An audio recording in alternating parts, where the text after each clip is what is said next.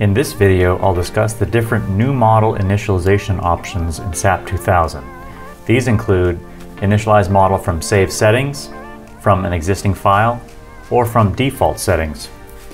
Many users deal with the pain of having to repopulate initial models with data that they use frequently. These three options allow the user to save quite a bit of time. Let's start with the Save Settings option. When this is selected, you have the ability to save display units, preferences, properties, and definitions. So let me show you how.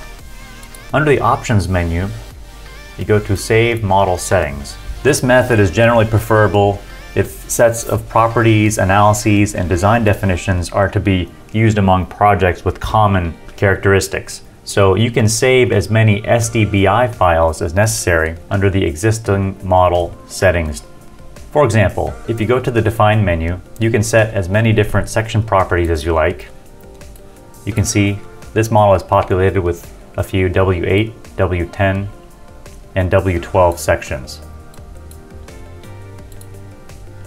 Under Load Patterns, you can see dead, live, quake, and wind loads have been defined.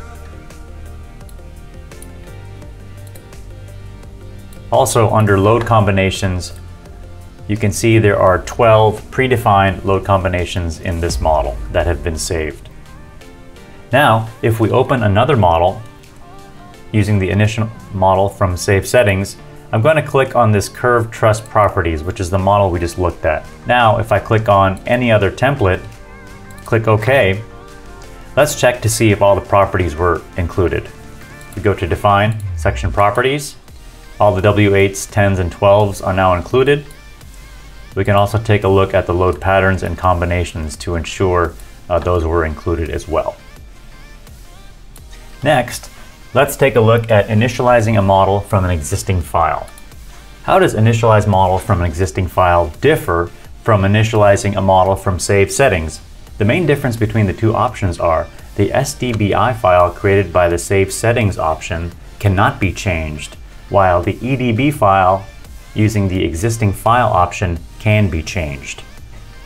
So perhaps it's a good idea to use SDBI files as a reference instead of reusing EDB files that may have accidentally been changed.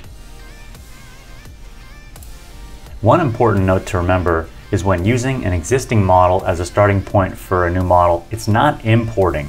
That is a different function altogether. Basing a new model on an existing model means that definitions and settings are being shared from one model to another.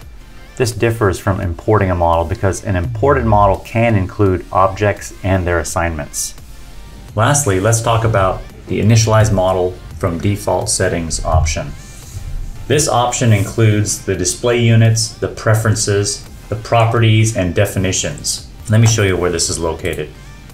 So under the Options, Set Program Default Display Units, you have the ability to make updates to units, decimal places, as well as tolerances for structural dimensions, section dimensions, displacements, perhaps forces, stresses, and stiffnesses. Any changes here can be saved and used for future models.